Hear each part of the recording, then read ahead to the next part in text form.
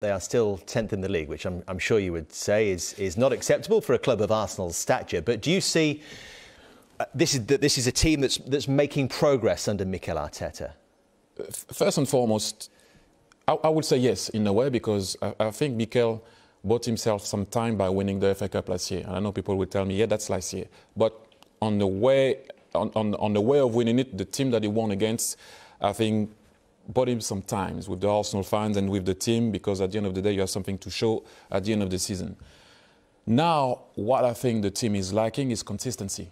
And I know people always use the word consistency. It's a big word, but this is what they need to do. I sometimes put it down to their games. Sometimes I watch the first half of Arsenal. It seems like they don't believe that they can win. And then when they're in a situation where they need to come back and have a go, it looks like, well, why didn't you start like that? So yesterday, you could see that they wanted to win the game. I think that Tottenham also made it a tiny bit easier for them on the day.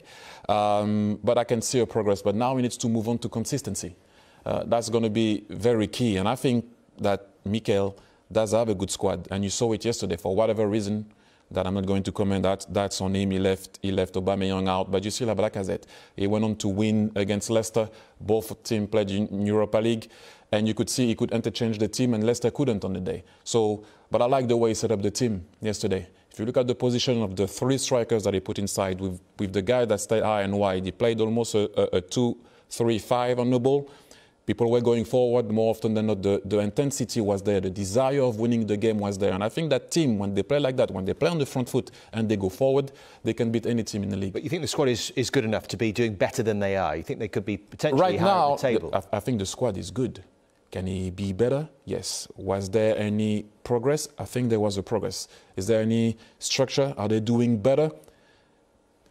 The table doesn't lie at the end of the day, right? You're still behind Tottenham. Although you won yesterday, you're still behind Tottenham. You're still behind a lot of teams.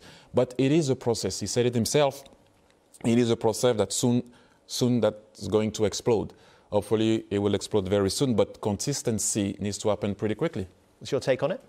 I see progress, yeah. I like what I see from Mikel Arteta coming in last season, being very pragmatic, because he had to. He won in the FA Cup, they beat big teams.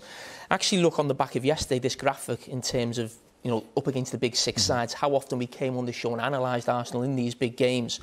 And let's not forget, in the previous 19 games, you'd probably say the team in the squad was better than what Mikel Arteta's got right now.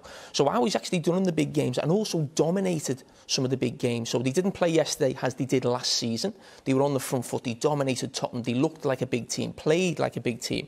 And when you actually look at the goals conceded, you can't quite believe that the numbers they're conceding. So there's an organisation there as well.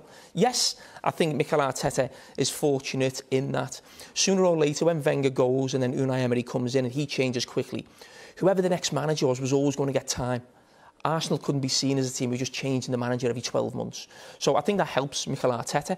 But I think with a couple of signings in the summer, like every team would say, but I also think in January moving Mesut Ozil on, Socrates, Guendouzi, Mustafi at the back as well, that almost brings a feel-good factor to the club when you're moving players on who aren't good enough and big earners as well. So I think summer's big for them, but no, I'm impressed with what they're doing.